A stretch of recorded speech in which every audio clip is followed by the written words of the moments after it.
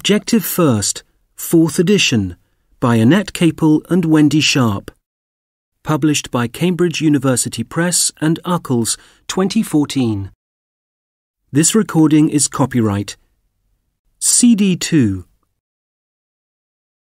Track 2, Unit 13, 13.1, Exercise 4. With me now are Sandra Wilson and Mike Tripp. Mike is owner of a successful new travel company, Just Trips, and Sandra works for him as publicity manager. They were actually in the same class at school, though at that time they did not get on with each other. They met again by chance last year, when Sandra went for an interview at Just Trips and was surprised to find Mike across the table. Sandra, when you were at school, did you think Mike would become successful like this? To be honest, no one thought Mike would get anywhere. He was the original underachiever. That's why we didn't get on. My group of friends were quite hard-working. You know, we did all the homework, made an effort in class. But Mike was the complete opposite. He was bad news, actually. Is this true, Mike? I'm afraid so. I wasn't the only one, though. It was uncool for boys to work. A whole group of us were like that. I don't remember being especially horrible to Sandra. Talk about a selective memory. Why? Well, he would regularly do annoying things, like stealing my ruler or hiding my books. You saw it as a big joke, I suppose, Mike. Never thought about it. I can see now that I might have been a bit of a nuisance. I've forgiven you, though. And you've done very well since, Mike. Yeah, I got on with my life. I don't really regret my behaviour back then. Obviously, I shouldn't have made trouble for you, Sandra. But for myself, it didn't matter. I've done okay in spite of school. You have, Mike, but there are lots of others in your gang who didn't make it. I can think of one or two. But I still think if you know what you want out of life, you'll get there. I mean, look at me. I didn't pass many exams. I even walked out of some, like science, wrote my name at the top of the paper and thought, I can't do this. What the heck? The sun's shining, I'm off. Incredible. I was totally stressed out during exams, spent hours revising, and Mike managed to fail virtually everything and still be successful. Should you have been more relaxed at school, Sandra? That's easy to say now. I had a lot of pressure on me to do well. My parents, my brothers, all my family expected the best. Same here. But my dad sort of looked beyond school. He knew I'd be okay. He'd left school himself at 14, and he always felt that I'd sort things out for myself somehow. And how did you get the company started? No careers advice from school, I imagine. Careers teachers, they didn't have a clue. I got things started in a small way while I was still at school, actually. I used to help out in a local travel agency, buying and selling cheap tickets on the phone. In my final year, I sometimes spent my lunch times checking the internet on the school computer. I found some good deals for flights that I managed to sell on. Then, when I left school, my dad gave me a bit of money and I set up an office. And it all, took off. So school did help you a little, or its facilities did? Yeah. OK, well, we'll have to leave it there. One final thing, Mike. Why did Sandra get the job? University education, languages, a good communicator. She's great. Just what the company needed. All thanks to school, Mike. Track 3, 13.2, Exercise 5. Speaker 1. I'm a retired head teacher, and I want to make 2 points. First, I know from my own experience that teachers tend to be female, and I believe we need to get more men into all our schools. Boys need men around as role models from an early age. My second point is linked to this. There's a growing problem of broken marriages and one-parent families, which affects all children, but especially boys, because they usually end up living with their mothers and having less contact with their fathers. Men are so important to boys' development. Track 4, 13.2, Exercise 6. Speaker 2. Well, I'm an infant teacher and I work with children from the age of 4. Both boys and girls arrive at school interested and excited on day one. But I find during that first year that I can't get the parents of boys to help their children at home. They expect their boys to be out playing football after school, not sitting at home reading a book. Basic skills have to be introduced in the home. And because the girls' parents do this, the girls race ahead. Then the boys feel they're failing, so they start mucking about, and things go from bad to worse. Speaker 3. Can I widen the topic beyond schools? Society has changed radically in the last 20 years, and fathers are no longer the breadwinners, necessarily. Indeed, the average boy growing up now may see a lot of men who are unemployed. And of course he's going to look at that and say, what's the point? There's no future for me. Girls, on the other hand, now see lots of opportunities, and they want to get out there and compete, get to the top. We haven't faced up to this, and yet it was obviously going to happen. Speaker 4. Picking up on what the infant teacher said, I've always understood the brain develops differently in boys and girls. So girls aged 4 develop quickly, whereas boys take longer to get going. For boys especially, I think we formalise education too soon in Britain. I can find no other examples in the world where formal teaching starts so early. I believe we should extend nursery education to the age of 6, so that there is more time for play, for discovery, and above all, language. Then, by the age of 6, boys would be ready for formal learning. Speaker 5. I think we should give credit to what has happened. I mean, it's a success story for girls, isn't it? OK, so girls are now achieving better results at school than boys, which is great. It was not the case 20 years ago, even 10 years ago. For the last 3 years, more girls have gained university places than boys. Good for them. I think this is all part of the wider picture of equal opportunities, and we should view it positively. Track 5. Exam Folder 7. Paper 3, Part 3. Exercise 1. You will hear the first speaker talking about his experience of education. Look at the statements A to H and decide which one is true for the first speaker. Speaker 1. When I started my last year at school, I didn't take it seriously enough. I should have chosen subjects which were useful rather than ones I liked or that sounded easy. By the time the exams came, I'd given up and I did very badly. I knew I'd have to work hard, but I wasn't able to catch up with my friends. Because I failed at science, I can't be a teacher, which is what I really want to do. I'm doing a part-time job in order to make ends meet, and next year I'll be starting evening classes to get better qualifications. Track 6. Exam Folder 7. Paper 3, Part 3. Exercise 2. Speaker 2. I left school and moved to a college to take my final exams. It was the best decision I could have made. At the college, nobody seemed to care about homework, and this really motivated me. I had to plan my work myself. There was no one to make you do it, and no one to check up on what you'd done. I was still dependent on my parents for money, but that was okay. I learned a lot about real life there. Things like getting on with people and organising your time, which has been really useful now I'm working. Speaker 3. When I left school, I didn't have a particular career in mind, so I decided to do environmental studies at university, mainly because I'd enjoyed geography at school. I didn't really like the course at university, and I did think about leaving, but instead I changed courses, which was easier than I expected. I think university was useful in that I learnt how to live alone and how to budget, and as I'm an underpaid teacher now, that really helps. Speaker 4.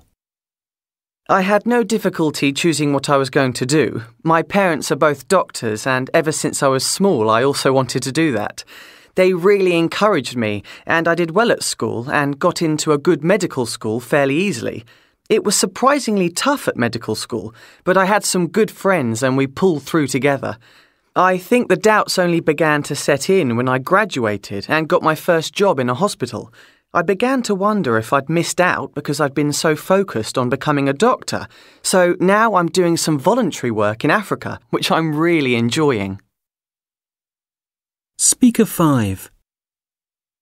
I decided to take a year off after doing my last year at school. I'd had enough of revising and sitting in a library, so I decided to go off to Australia for 9 months and earn a bit of money. I've got relatives there who put me up when I first arrived and found me a job.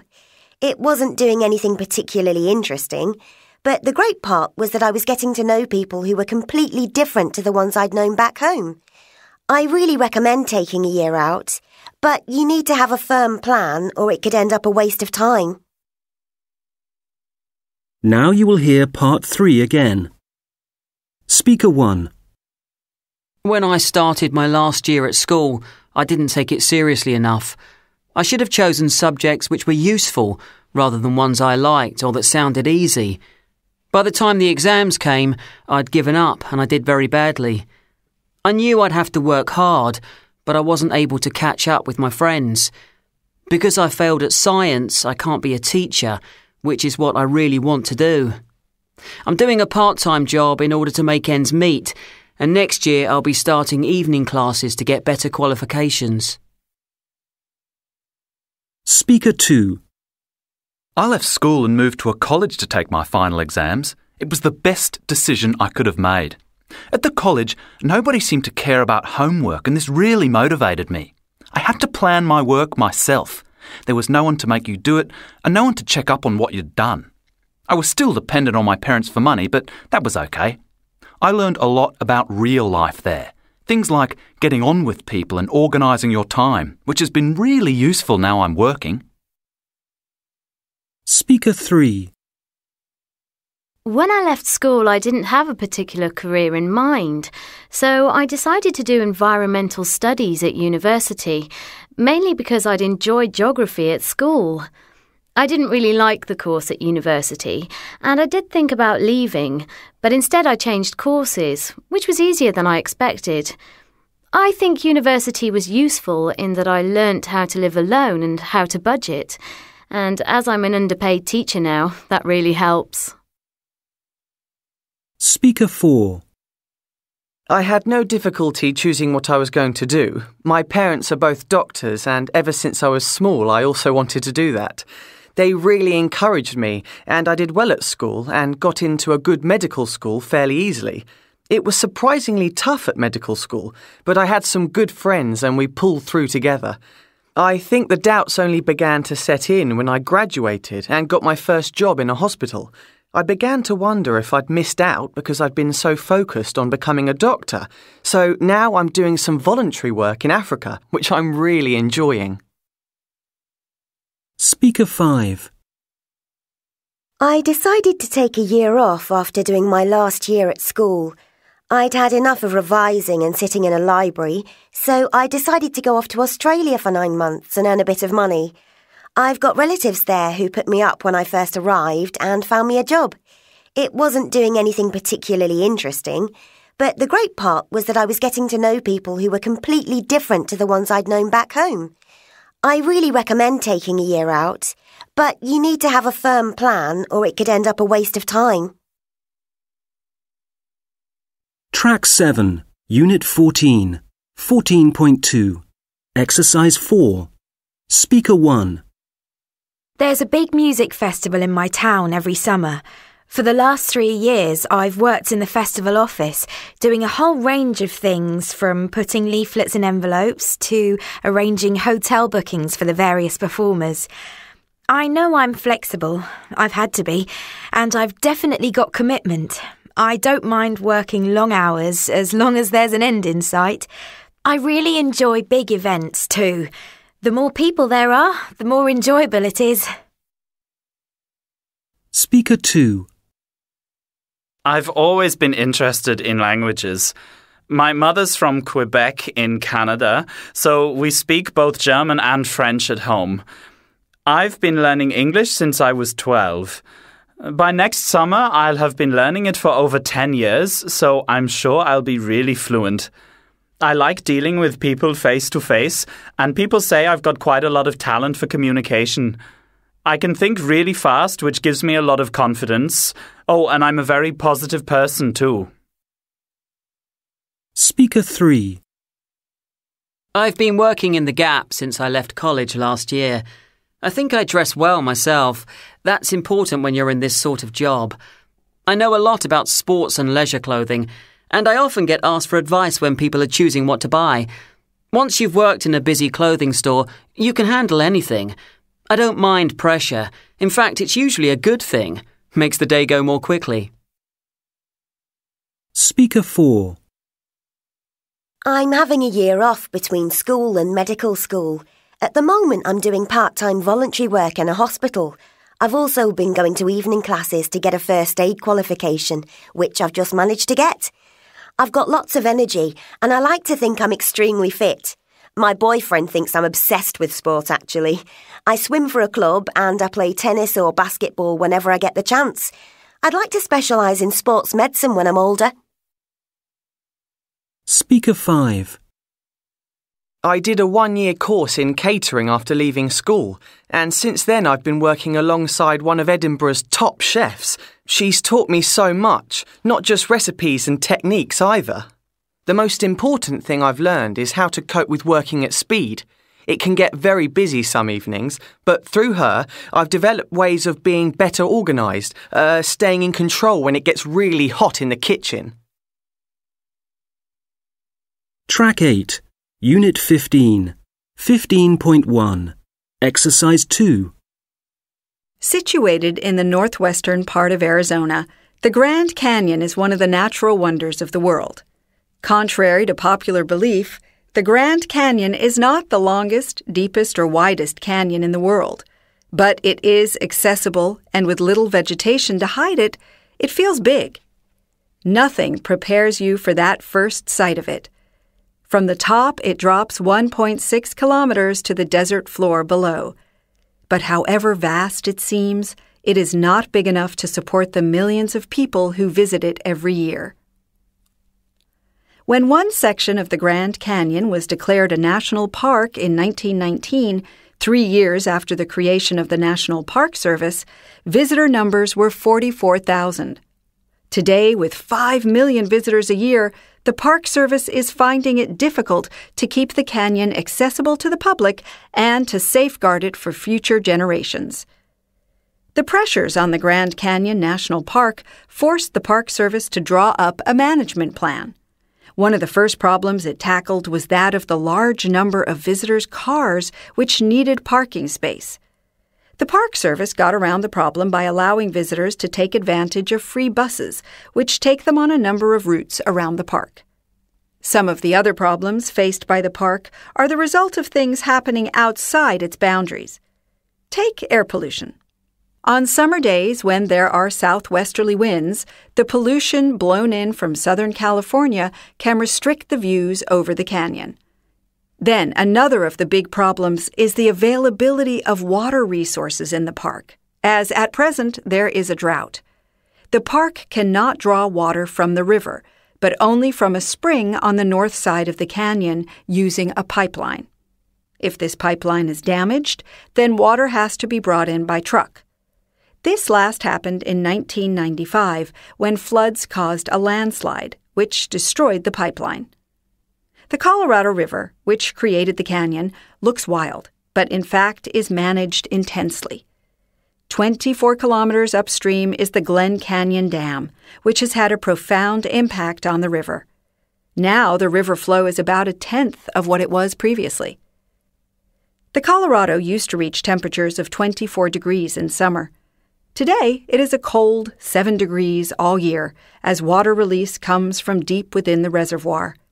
In addition, the rapids are getting bigger as the river is too weak to move the boulders washed out of the canyons downstream. As a result of both these problems, some species of fish have become extinct. Visitors are proving to be powerful allies of the park. Those who once thought that the Grand Canyon was just an awesome hole in the ground soon learn that however big it is, its popularity is in danger of destroying the very qualities that made it one of the 7 natural wonders in the world. Track 9, Unit 15, 15.1, Exercise 7, Measurement. 13 kilometers, 30 centimeters, 0.5 kilometers, 2.5 meters, 153 kilos, 1 meter 53 centimeters, a half, a quarter, 2/3. Dates. The 1st of May, 1899. The 3rd of August, 2000. The 12th of February, 2004. The 6th of September, 2016. The 25th of December, 1990. The 15th century. The 4th of the 5th, 11. Money. 10p, or 10 pence. £1.45. $50. €20, 30 cents. Naught. 012 323 66 778. 3-0. 40 love. 0 or 0 degrees Celsius.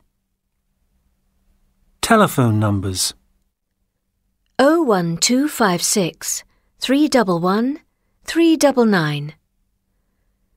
0044 324 66 7012. Maths. 2 plus 6 equals 8. 3 minus 2 equals 1. 4 times 4 equals 16. 10 divided by 2 equals 5. 20%. 3 degrees. The square root of 16.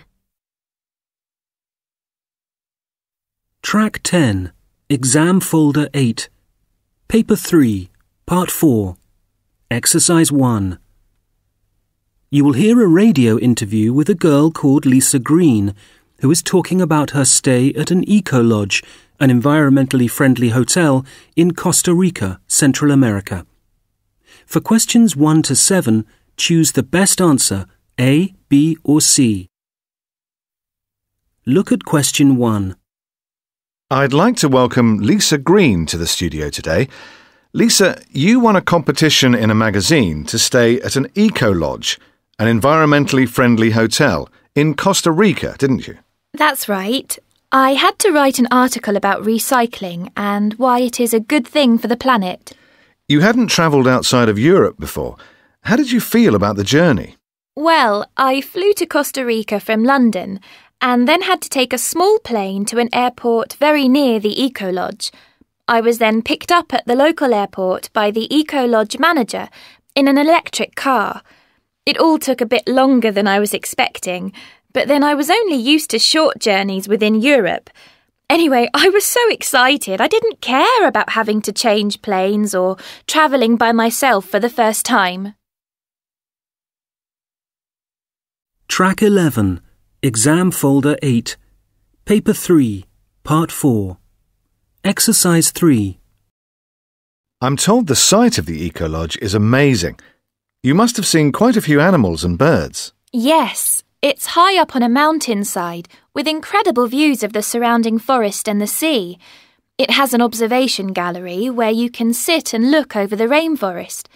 I particularly liked it when the parrots, which were amazingly gentle and unafraid, came and sat by me, hoping for a piece of fruit. There were also monkeys in the forest, but they were too shy to come up close. People are often disappointed that I didn't see any large animals like jaguars, but these are actually quite rare now. What was your accommodation like? There were 16 small, really nice bungalows built around the central building. As it's environmentally friendly, there's no air conditioning, but the bungalows each have a roof which shades the outside of the building. Another good idea, especially for me, is that if you leave a light on accidentally, it will automatically switch itself off after 20 minutes.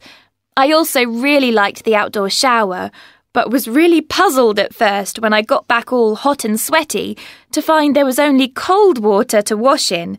This was because all the water is heated by solar power, and when the hot water is finished, you just have to wait for the sun to heat up some more. So what did you do while you were there? Did you go for walks through the forest? Yes. You can hike through the forest with one of the local guides, or you can choose from 13 different well-marked trails and go by yourself. Each one takes all day, and you do need to be in good shape, as the paths aren't always very easy. It's really worth it, though, just to hear the noise the birds make and to catch glimpses of them flying through the trees. What about swimming? Did you manage to do that? I went to the beach a few times, as it's only a 30-minute walk away. It's a beautiful sandy beach, and the sea and beach are absolutely clean, no litter or anything to ruin it. Another day, I went swimming in a natural pool under a waterfall. It was a real highlight of my trip. The water was really cold and refreshing. As you can imagine, I didn't miss the fact that there wasn't a swimming pool at the place I was staying. Now, one reason for your trip was to see the Conservation Centre in action, wasn't it? Yes. The centre supplies the Eco Lodge with organic food, but this is just a minor part of what they do. What the centre was built for is to develop green construction techniques using local materials and teach young people in the area how to use them. The people there were really friendly, and I learnt a lot about their area. It's not really set up for tourists, so I was very lucky to be invited to visit. It must have been sad to leave. Are you going to write up your experience for the magazine? Yes. I have to send the magazine another article, this time on my trip. It needs to be at the magazine by the end of November, so it can be in the January edition. I know it'll be online from February, if you want to read it and can't afford to buy a copy. Thank you, Lisa. And next week, I'm going to be talking to... Now you will hear part 4 again. I'd like to welcome Lisa Green to the studio today. Lisa, you won a competition in a magazine to stay at an Eco Lodge, an environmentally friendly hotel, in Costa Rica, didn't you? That's right. I had to write an article about recycling and why it is a good thing for the planet. You hadn't travelled outside of Europe before. How did you feel about the journey? Well, I flew to Costa Rica from London and then had to take a small plane to an airport very near the Eco Lodge. I was then picked up at the local airport by the Eco Lodge manager in an electric car. It all took a bit longer than I was expecting, but then I was only used to short journeys within Europe. Anyway, I was so excited I didn't care about having to change planes or travelling by myself for the first time. I'm told the site of the Eco Lodge is amazing. You must have seen quite a few animals and birds. Yes, it's high up on a mountainside with incredible views of the surrounding forest and the sea. It has an observation gallery where you can sit and look over the rainforest. I particularly liked it when the parrots, which were amazingly gentle and unafraid, came and sat by me, hoping for a piece of fruit. There were also monkeys in the forest, but they were too shy to come up close. People are often disappointed that I didn't see any large animals like jaguars, but these are actually quite rare now. What was your accommodation like? There were 16 small, really nice bungalows built around the central building. As it's environmentally friendly, there's no air conditioning, but the bungalows each have a roof which shades the outside of the building. Another good idea, especially for me, is that if you leave a light on accidentally, it will automatically switch itself off after 20 minutes. I also really liked the outdoor shower, but was really puzzled at first when I got back all hot and sweaty to find there was only cold water to wash in. This was because all the water is heated by solar power, And when the hot water is finished, you just have to wait for the sun to heat up some more. So what did you do while you were there? Did you go for walks through the forest? Yes, you can hike through the forest with one of the local guides, or you can choose from 13 different well-marked trails and go by yourself. Each one takes all day, and you do need to be in good shape, as the paths aren't always very easy. It's really worth it, though, just to hear the noise the birds make and to catch glimpses of them flying through the trees. What about swimming? Did you manage to do that? I went to the beach a few times, as it's only a 30-minute walk away. It's a beautiful sandy beach, and the sea and beach are absolutely clean, no litter or anything to ruin it. Another day, I went swimming in a natural pool under a waterfall. It was a real highlight of my trip. The water was really cold and refreshing. As you can imagine, I didn't miss the fact that there wasn't a swimming pool at the place I was staying. Now, one reason for your trip was to see the Conservation Centre in action, wasn't it? Yes. The centre supplies the Eco Lodge with organic food, but this is just a minor part of what they do. What the centre was built for is to develop green construction techniques using local materials and teach young people in the area how to use them. The people there were really friendly, and I learnt a lot about their area. It's not really set up for tourists, so I was very lucky to be invited to visit. It must have been sad to leave. Are you going to write up your experience for the magazine? Yes. I have to send the magazine another article, this time on my trip. It needs to be at the magazine by the end of November, so it can be in the January edition. I know it'll be online from February, if you want to read it and can't afford to buy a copy. Thank you, Lisa. And next week, I'm going to be talking to... Track 12, Unit 16, 16.1, Exercise 3. 1. My name is Akiko, and I was born in Hiroshima, in Japan. I moved to England with my family when I was 3, but my mother always makes us traditional Japanese food. For breakfast, we have soup, rice, and fish. For lunch, I eat noodles, but I also love hamburgers. It's very common for Japanese people to mix traditional and Western food. I'm conscious of healthy eating, and I eat a lot of vegetables, but I don't worry about my weight. In the evening, I'll have pasta or some more soup. 2. My name is Kunu, and I grew up in Alaska, where meals are central to Inuit life. I moved to Seattle when I was 17 and became physically ill because my body rejected Western foods. I do eat some Western food, though. For breakfast, I always have a cheese sandwich with orange juice. Lunch is usually raw fish, and for supper, I have reindeer or fish. I hardly eat any sweet foods, and I exercise 5 times a week. 3. Everyone calls me Gail. I exercise for about half an hour before breakfast, which is usually an omelet. For lunch, I'll have a sandwich, a mixture of tuna and tomato paste on non-fat bread. I eat a lot, but I never eat fat. If I go out to eat, I always ask the waiter to miss out the cream or cheese or oil. People are used to it in LA. I keep a journal every day to say what exercise I've done and exactly what I've eaten. In the evening, I'll have grilled fish or chicken. Track 13, Unit 17, 17.1, Exercise 4. You will hear people talking in 8 different situations. For questions 1 to 8, choose the best answer A, B, or C. Question 1. You hear a woman talking about making jewellery.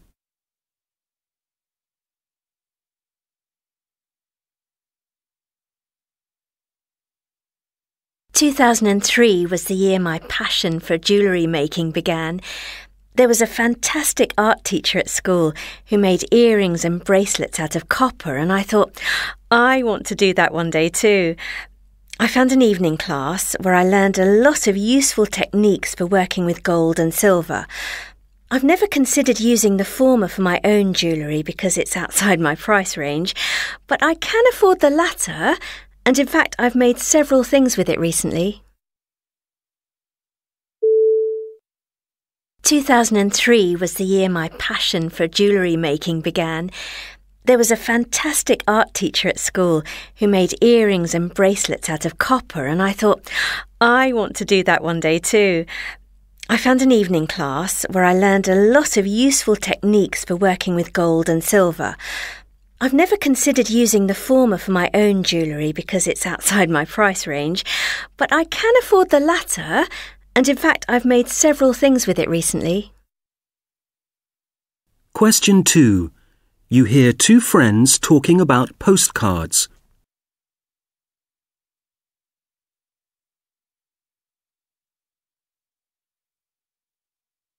Here are those cards I bought for you in Oxford to add to your collection. I hope you don't think they're too tatty. They must be at least 50 years old. Thanks. The condition they're in doesn't bother me. And actually, looking at the stamps, they're older than you say, which is brilliant because I haven't got many from the 1930s.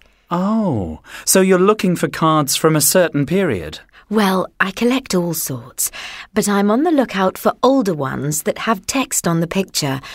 Like this one, which says, "Thinking of you in St. Ives." Here are those cards I bought for you in Oxford to add to your collection. I hope you don't think they're too tatty. They must be at least 50 years old. Thanks. The condition they're in doesn't bother me. And actually, looking at the stamps, they're older than you say, which is brilliant because I haven't got many from the 1930s. Oh, so you're looking for cards from a certain period? Well, I collect all sorts, but I'm on the lookout for older ones that have text on the picture.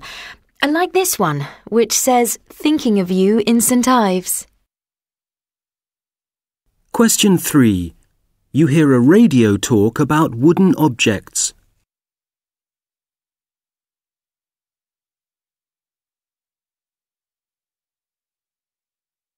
I knew someone once who had an absolute passion for making things out of wood. He spent hours and hours on his hobby. Whatever the object was, he always took great pride in doing it well and making it unique by choosing a special wood. He never chose the same kind twice. He would make all sorts of things: a new handle for a fork with a pattern cut into it, enough models to fill several glass cases. He even made an electric guitar which he painted designs on, something he didn't normally do. One piece I remember well is a polar bear. The way it was carved really captured the look of the animal, walking heavily through the snow. I knew someone once who had an absolute passion for making things out of wood. He spent hours and hours on his hobby. Whatever the object was, he always took great pride in doing it well and making it unique by choosing a special wood. He never chose the same kind twice. He would make all sorts of things: a new handle for a fork with a pattern cut into it, enough models to fill several glass cases. He even made an electric guitar which he painted designs on, something he didn't normally do. One piece I remember well is a polar bear. The way it was carved really captured the look of the animal, walking heavily through the snow. Question 4. You hear a man talking about his hobby.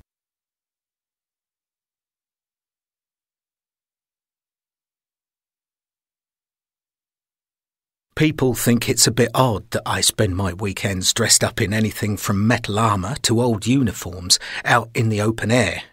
But it's good fun. The group that puts on these events was only formed about 4 months ago. I joined in April and we've already performed 5 battles. You learn a great deal about history because everything is researched properly, from the costumes to the actual battle tactics. My girlfriend's not too pleased with me at the moment. I'm going to have to miss her birthday 'cause we're doing the Battle of Naseby. That's not the reason she's mad at me, though. She wanted to come too, but I wouldn't let her. People think it's a bit odd that I spend my weekends dressed up in anything from metal armour to old uniforms out in the open air. But it's good fun. The group that puts on these events was only formed about 4 months ago. I joined in April, and we've already performed 5 battles. You learn a great deal about history because everything is researched properly, from the costumes to the actual battle tactics. My girlfriend's not too pleased with me at the moment. I'm going to have to miss her birthday 'cause we're doing the Battle of Naseby. That's not the reason she's mad at me, though. She wanted to come too, but I wouldn't let her. Question 5. You hear a girl talking about collecting beads.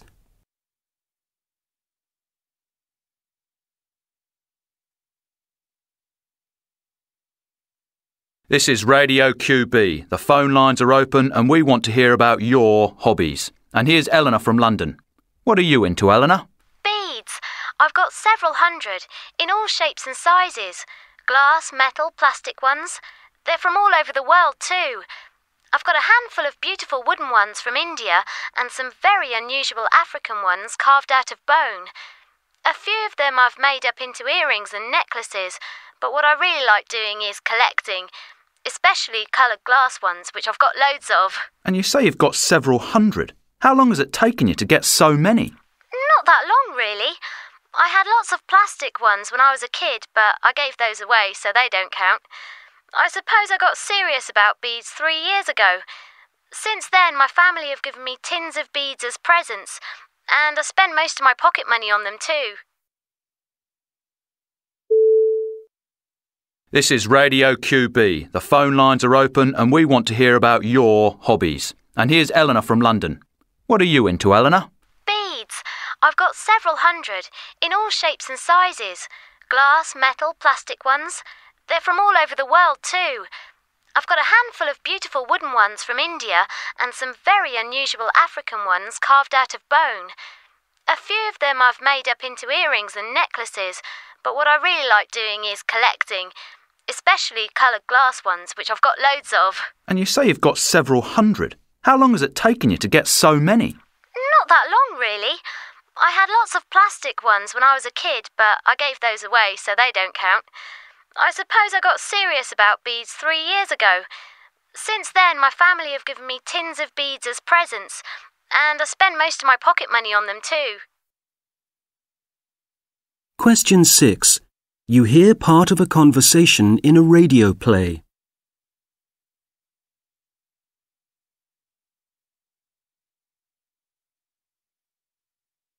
Well, I've rung them twice already and they said I must take the matter up with you. It's clearly your responsibility as I got the model kit from you in the first place. It was sealed when I got it too. No, I'm quite sure. I buy a lot of your kits, you know. Do you want me to contact Model Makers magazine and tell them about what's happened? You have all my details, so I suggest you sort it out.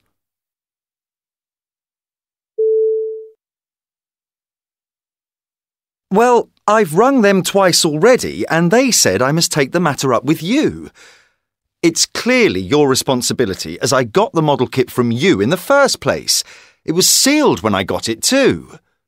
No, I'm quite sure. I buy a lot of your kits, you know. Do you want me to contact Model Makers magazine and tell them about what's happened? You have all my details, so I suggest you sort it out. Question 7. You hear an interview with a girl who collects pebbles.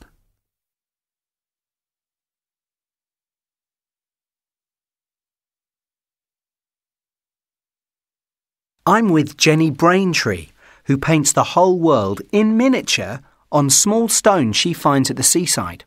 Jenny, you took up this hobby 4 years ago. It was 4 months ago, in fact. I was on a beach holiday with my parents and I collected loads of nice, smooth pebbles. When I got home, I started to paint tiny images of beautiful places like the Swiss mountains and the Brazilian rainforest. I've done 89 so far. Amazing. These pictures are no more than 5 centimetres across, and yet they contain so much detail. So what's the reason behind this, Jenny? Do you earn anything from all your hard work? Dad thinks I could sell them, but I'm not interested in that. And anyway, they're too special to me. My real aim is to get better at painting, because that's what I want to do when I'm older. And although I haven't been to the places I illustrate on the pebbles, it can be really good fun finding out about them on the internet. I'm with Jenny Braintree, who paints the whole world in miniature on small stones she finds at the seaside. Jenny, you took up this hobby 4 years ago. It was 4 months ago, in fact. I was on a beach holiday with my parents and I collected loads of nice, smooth pebbles. When I got home, I started to paint tiny images of beautiful places like the Swiss mountains and the Brazilian rainforest. I've done 89 so far. Amazing. These pictures are no more than 5 centimetres across, and yet they contain so much detail. So what's the reason behind this, Jenny? Do you earn anything from all your hard work? Dad thinks I could sell them, but I'm not interested in that. And anyway, they're too special to me. My real aim is to get better at painting, because that's what I want to do when I'm older. And although I haven't been to the places I illustrate on the pebbles, it can be really good fun finding out about them on the internet. Question 8. You hear an interview with a boy whose hobby is slot car racing.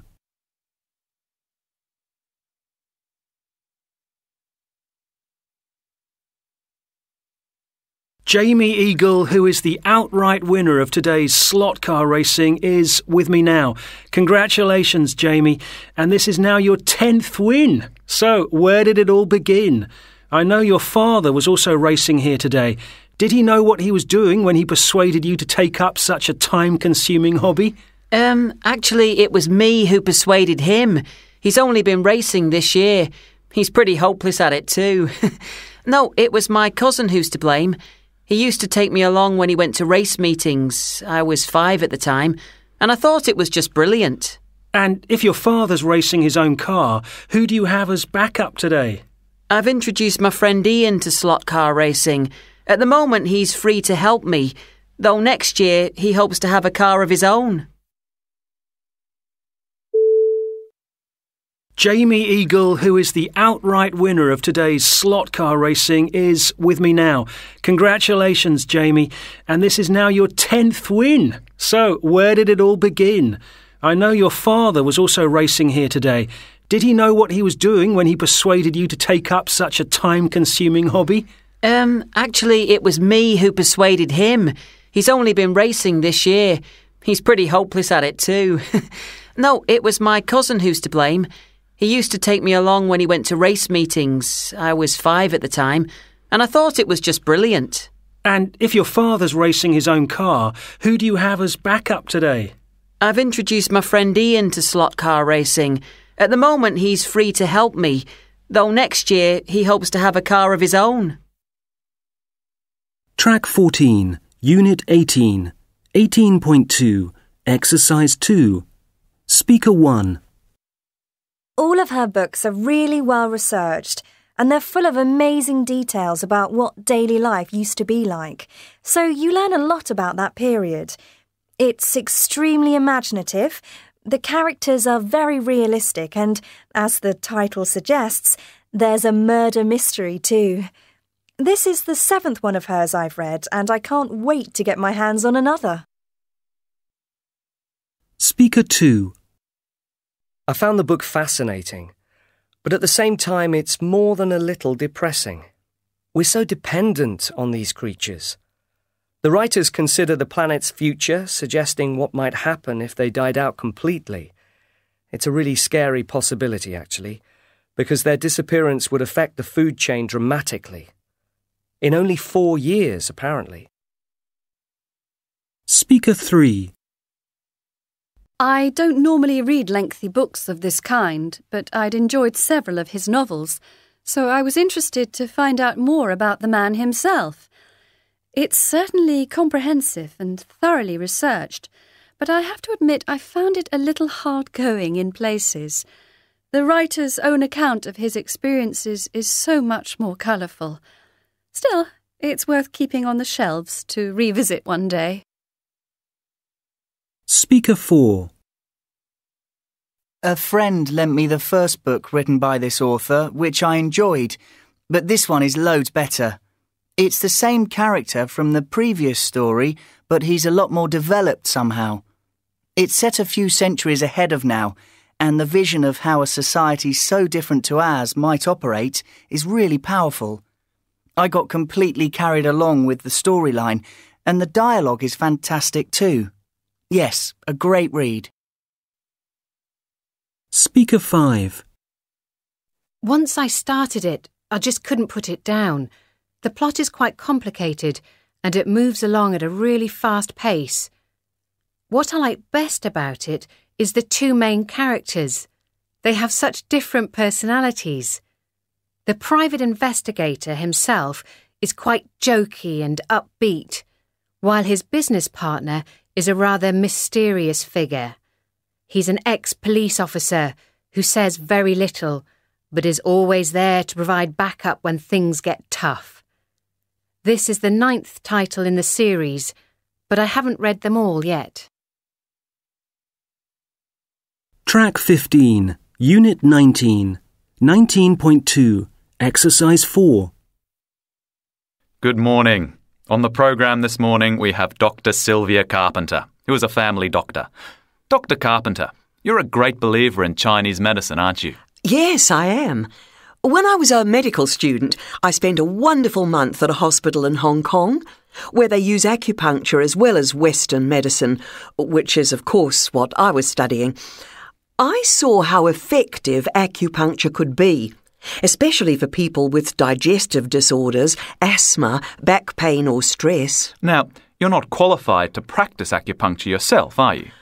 Oh, I'm just an ordinary GP or general practitioner. I work in a small community with about 3,000 people on my list. In the past, we only referred patients to specialists at the local hospital for treatment, to have their chests x-rayed or have a blood test done. Now, I often suggest they see an acupuncturist as well, if I feel it would be of benefit.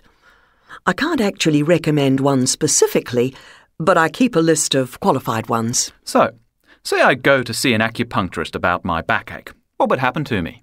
Well, first of all, the acupuncturist will ask you for very detailed information, not just about your medical history, but about your lifestyle, what you eat, what sort of exercise you do, how much sleep you get. The treatment you need is then decided, and he or she will insert needles in various parts of your body. If you have a back pain, you won't necessarily have a needle in your back, though. It might be in one of your limbs, maybe in a knee or a wrist. How often would I have to go? It depends on your problems. For some conditions, 1 or 2 treatments a week for several months may be recommended. For less acute problems, usually fewer visits are required. There aren't usually any side effects. You might feel worse for a couple of days, but that just means the treatment is working. It's quite common to feel exhausted after the first treatment, and this can be overcome with a bit of extra rest. Now, the big question, does it hurt? Well, it'd be wrong to say no. It depends where the needles are inserted. Some areas are more sensitive than others. Once the needles are in place, there's no pain at all. Are any positive benefits all in the mind, do you think? No, not at all. Acupuncture has been successfully used on cats and dogs. These animals don't understand or believe in the process that helps them to get better. A positive attitude towards the treatment may reinforce its effects, just as a negative attitude may hinder the effects. It's a relatively new type of treatment, isn't it? Only in the West. It was first discovered in China in 2696 BC. In 1671, a French Jesuit priest wrote about his experiences in China and was the first Westerner to see acupuncture in use. In 1820, acupuncture was actually being used in a Paris hospital. Acupuncture received a lot of publicity in the West when James Reston, a reporter for the New York Times, was covering the visit of President Nixon to China in 1971. Reston developed appendicitis, and his appendix was removed using acupuncture as the anaesthetic. He felt no pain during or after the operation because of acupuncture. But in some ways your question was right. Acupuncture is still a fairly new subject in the West, but growing all the time. Thank you, Dr. Carpenter. Now we are... Track 16, Unit 20, 20.2, Exercise 1. Good morning. Here is the news. Anthony Curcio, 28, of Monroe, Washington, was sentenced today to 72 months in prison for robbing an armored car in Monroe. Curcio, a former star athlete in high school who earned college scholarships in basketball and football, carefully planned the robbery over nearly a year. Curcio was arrested in a car park following a spending spree at a shopping mall. At the trial, Curcio stated that he had needed the money from the robbery to pay to take his friends on an all-expenses-paid vacation to Las Vegas. According to records filed in the case, Curcio first came up with the idea of robbing an armored car while working for his parents' landscaping company. They were doing some work near the Monroe branch of the Bank of America, and Curcio studied the deliveries that the armored car made every week. At the same time, he decided on the best ways to escape after the robbery. He manufactured a disguise with clothing that could be easily removed, and even strung a cable in a nearby river so that he could use an old tire as an inflatable raft and pull himself down the creek away from the scene of the crime. Curcio decided to use an open Wi-Fi network to put an advertisement on the Internet offering men a potential job. The open Wi-Fi was to enable him to post things on the Internet without the police being able to trace him. Applicants for the job were told that they had to stand outside the Bank of America in Monroe at a certain time on a certain date and wear specific clothing. This was to consist of a blue shirt, yellow vest, safety goggles, and work shoes. They were told that there was construction work available for whoever turned up. On the day of the robbery, Curcio wore a wig, safety goggles, work boots, and a tearaway blue shirt, and he pretended to be a landscaper cutting weeds outside the bank. When the armored car arrived, it stopped outside the bank to unload the money, and the delivery person got out. Curcio stopped working and then sprayed the delivery person in the face with pepper and stole a bag containing approximately $400,000. Curcio remembered to remove his wig, face mask, work clothes, and hat, and threw them in bushes before making his escape on the inflatable raft down the river. What initially confused police was the group of people at the scene, all dressed in the same clothing as the robber. However, the FBI and Monroe police were soon on Curcio's trail. According to police, 3 weeks before the robbery took place, a homeless man had seen Curcio trying out his ideas for the robbery. Curcio had arrived in a wig and gone through what he would do on the day of the robbery. Before leaving in his car, he had then dropped the wig and an empty bottle behind a trash can at the bank. The homeless man had reported Curcio's license plate number to police and given them the items he had found behind the trash can. The police found out that the car was registered to Curcio's wife. Nothing was done at the time, as there was no crime to connect it to, but the police had kept the items. When news came of the attack on the armored van at the bank, a police sergeant remembered getting the earlier report. Investigators retrieved the drink bottle from storage and found it had a sample of DNA on it. They then compared it to the DNA from the face mask and wig left by Curcio a short distance from the scene of the real robbery. The DNA from the bottle matched the DNA from the items left at the scene. The police then began following Curcio and finally arrested him in the car park. Some $220,000 of the stolen money was recovered following Curcio's arrest. He pleaded guilty to all charges. In asking for a 5-year sentence, Assistant United States Attorney Bruce Mayaki said that, and I quote, "All robberies are inherently violent and serious. This robbery stands out for its boldness, level of planning, and its ingenuity. As has been seen, Curcio was obsessive in his planning. This, however, led to his ultimate downfall." Track 17, Unit 21, 21.1, Exercise 3, Part 1. My name is Julia Banks, and I'm here today to defend modern high-rise architecture. Those who criticise this type of living accommodation claim that it's unnatural. The argument goes something like this. If we were meant to live up in the sky, we would have been born with wings. Well, as an experienced architect, I obviously challenge this view. The fact is that many people have to opt for high-rise accommodation, and our profession has a responsibility to design homes that are fit for them to live in. Track 18, 21.1, Exercise 4, Part 2. There's no doubt that things have improved over time. We look back to the high-rise buildings of the 1960s where people were sometimes uprooted from established communities and forced to live in ugly concrete blocks against their will. Yet we should remember that this was a time when many people wanted to be rehoused because their living conditions were so bad.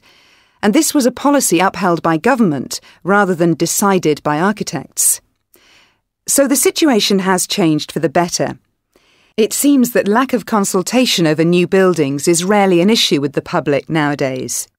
The fact of the matter is that there are much tougher planning regulations in place than was previously the case. I should underline my personal experience here.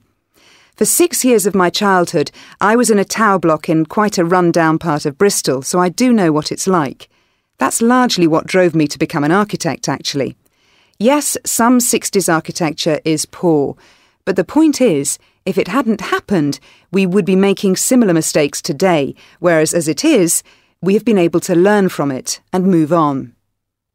For one thing, the buildings being put up today generally have better materials than in the past, certainly in comparison with the 1960s. A lot more thought goes into this aspect, with the upside that new buildings look more attractive as a result. Then there are the environmental considerations. We have to design buildings that are efficient. So for us in Britain, that means paying particular attention to things like heating.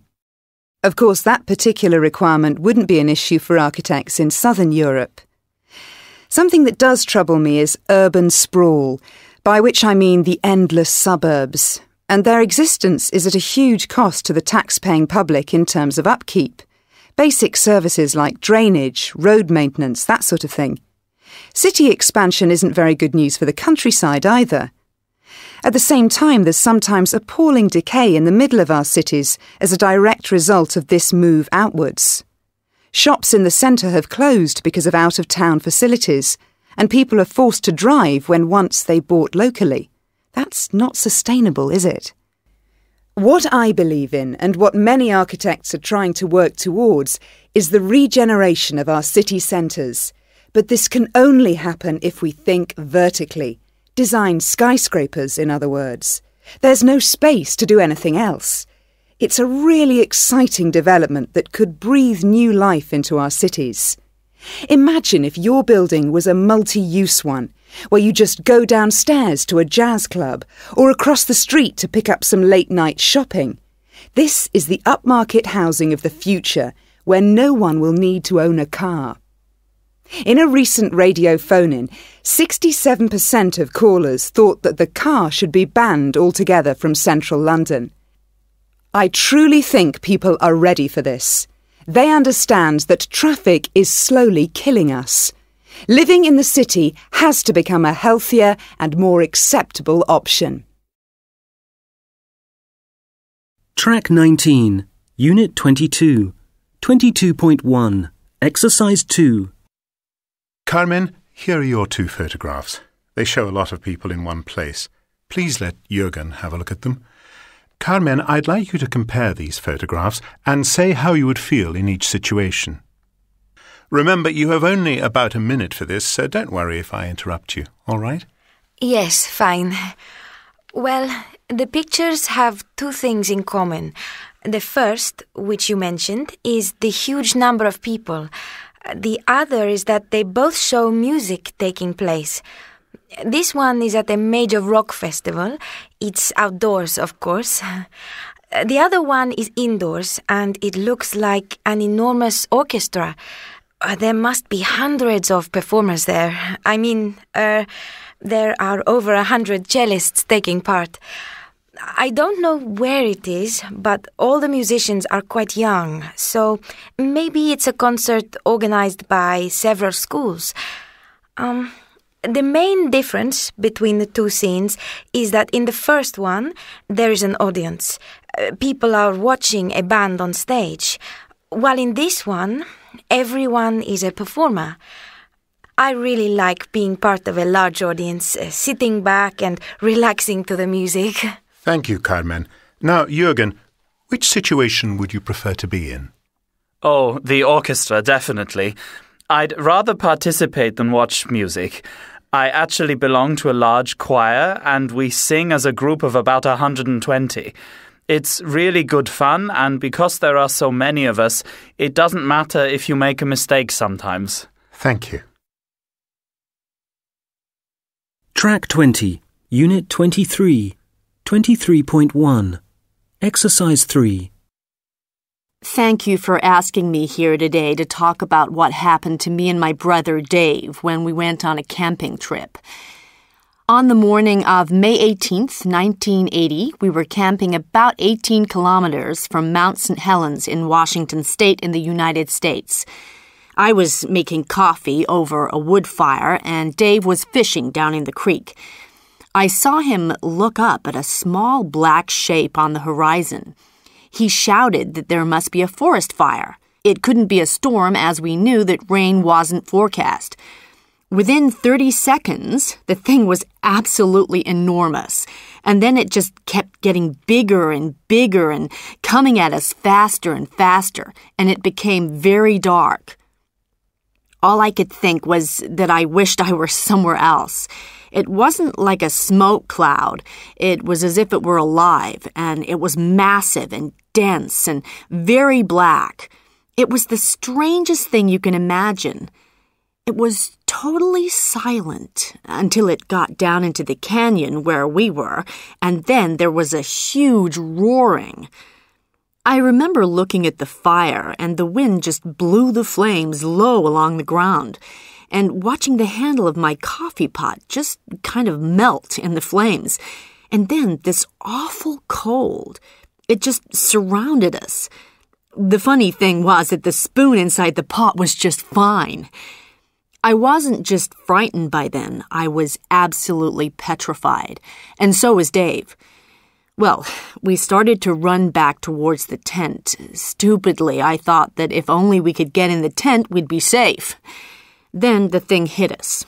It was like a bomb going off, and I fell over backwards and was covered with dirt. I remember wishing it would stop, and almost immediately it did. And then Dave reached over to me and asked me if I was okay. We got up and realized that there were trees all around us. In fact, we'd fallen down into a hole left by the roots of a tree, and then some branches had covered us. Dave tried to climb out of the hole, but it was too hot. Then, when we did get out, we were met with such a scene of total destruction. Everything had happened so fast. When we set off, it was difficult to breathe, so we took our shirts off and wrapped them around our heads. There were flashes of lightning across the sky at that point, too. Wet towels would have been better, but needs must, as they say.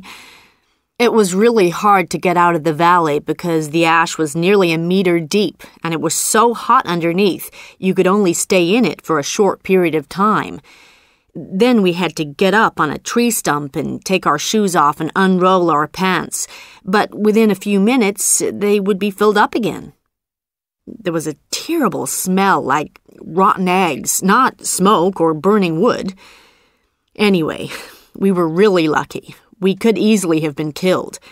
I wish now that we'd taken a radio with us. Then maybe we would have had some warning. Even a couple of hours' warning would have helped. I had my cell phone with me, but there was no signal in that valley. We went back a few days later and found the site where our tent had been. Thank goodness we fell in that hole.